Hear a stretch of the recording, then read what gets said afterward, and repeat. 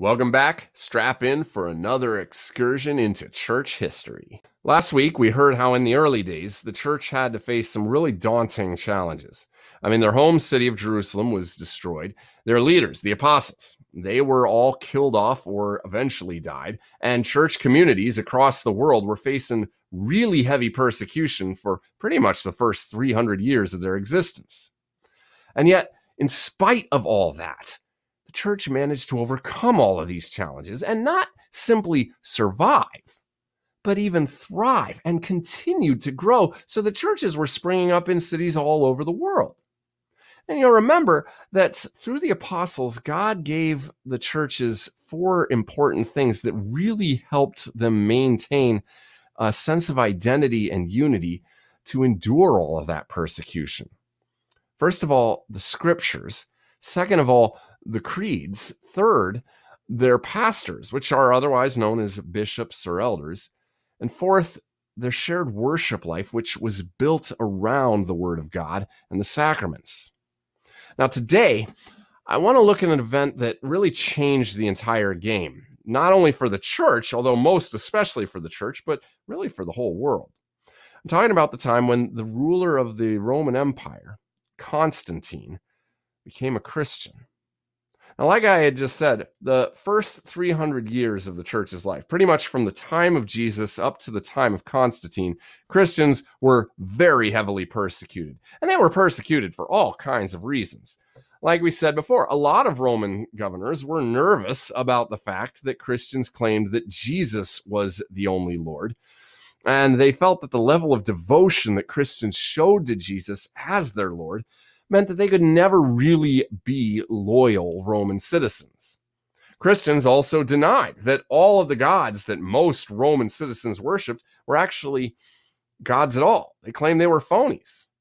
It was also a common rumor that Christians were cannibals because Christians claimed that they were eating the flesh and blood of Jesus Christ when they gathered to worship. Now, how bad the persecution got depended on who was actually the emperor at the time. Sometimes, frankly, it just kind of petered out for a while. Other times, it was really bad. Just for a couple of instances, under one Roman emperor, a favorite way of getting rid of Christians was to make them fight in colosseums against wild animals like lions or bears, and, just not give the Christians any weapons to defend themselves with. Or another popular way was to dip Christians in oil and then hang them up on poles that lined the highways of the empire and light them on fire at night while they were still alive so that they could serve as street lamps and light the way. Sometimes the persecution got really well organized into full-scale attempts to just stamp out the church once and for all. In fact, the emperor who lived just before Constantine was a guy named Diocletian. And he was bent on wiping out the church forever.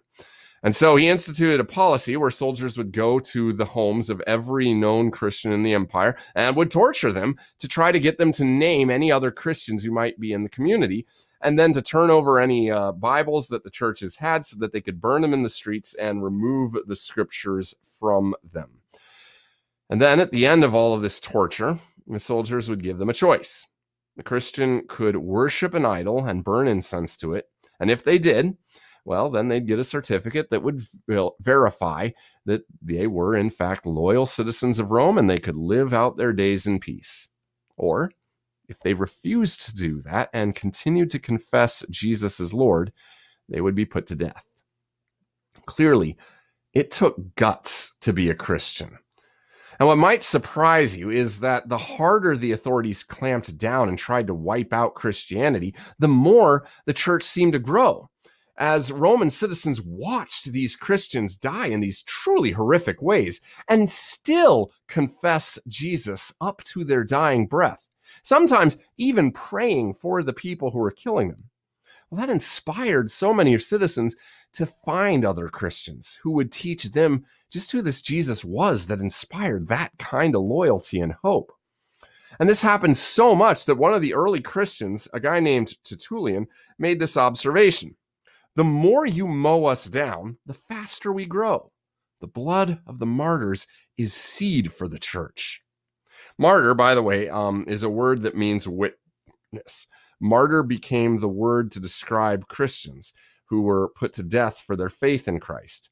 And as it turned out, the more that Christian blood was shed, the more the church grew. But let's just emphasize one last time, life as a Christian in those 300 years was hard and dangerous and took guts. If you became a Christian, you were serious about it as a matter of course, because it was just too risky to become a Christian unless you were committed. But all that changed with the Emperor Constantine and his conversion to Christianity. And this is how Constantine tells the story of how it happened. Constantine was at war with another guy, a guy named Maxentius, and they were fighting for the right to be the emperor. And it was October 27th in the year 312. Constantine and his army were gearing up to fight the much larger army of Maxentius the next day. And so the night before the battle, Constantine was praying to the Roman gods that they would help him win the battle. And instead, what he got was a vision appeared to him of the Chi Rho. And the Chi Rho is the traditional symbol of Jesus Christ. It's the first two letters in Greek of the word Christ. And as he saw this vision, he heard a voice from the heavens say to him in Greek, "Under this sign you shall conquer." And when the vision passed, Constantine claimed he had never seen that symbol before that night, but he ordered all of his men to put that symbol onto their armor and shields before they went into battle. And the following day, Constantine's army completely overwhelmed Maxentius's much stronger forces, and ultimately Constantine conquered and became the Roman emperor. And when Constantine marched into the city of Rome to make a victory lap, he summoned the bishop, or you might say the pastor of Rome, to meet with him. Now, up until that time, every single bishop of Rome had been martyred, that is, put to death for their faith, or died in exile. So you can imagine that when the bishop of Rome got this message, he was assuming that this was going to be the last day he would see. But instead, what happened is Constantine asked him, "What can I do for your God?" And the bishop of Rome asked for two simple things. First, that Constantine would stop killing Christians. Second, that he would let churches have places where they could worship in public, what we might now today call church buildings. Well, Constantine did both of those things. On the one hand, he gave the churches throughout the empire a lot of old courthouses that they could use to worship in. But even more importantly, in the year 313, Constantine issued the Edict of Milan. And this Edict of Milan basically made it the official policy that Christianity would be tolerated. The Edict of Milan formally ended persecution of Christians in Rome. Now, Constantine did a lot more to support the Christian church. He released Christian pastors and leaders who were in prison and brought them back from exile. As the church continued to deal with false teachers, he made it possible for pastors or bishops to come from all over the world to meet together so that they could hash out how to overcome the false teachings.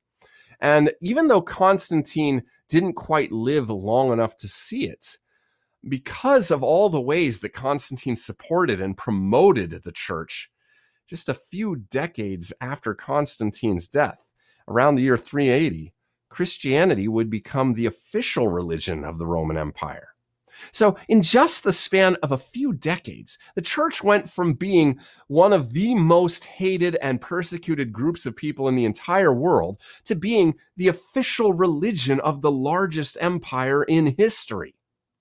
Now, quite obviously, almost every Christian across the world was overjoyed about the prospect of being able to actually worship God and follow Jesus without fear that they'd be punished for it. But that kind of change in fortunes came with a lot of its own difficulties that the church would end up wrestling with for the next 1,500 years. And that's what we're going to start looking at next time, the way that the church had to wrestle with its own success. And as we do, I want you to especially watch for this big theme that we're going to see come up over and over again. that throughout its history, the church has always wrestled with how to authentically hold on to its identity as the people of Christ. In fact, all of church history is basically one long story of how God continually calls the church to be the people of Jesus authentically and to bring more people to Jesus.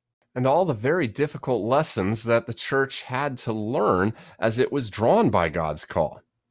And God has taught the church a lot about what it means to be Christ's people over the last 2,000 years. That's one very big reason that we're learning about all this, because the lessons that the church has learned over that time are our heritage too.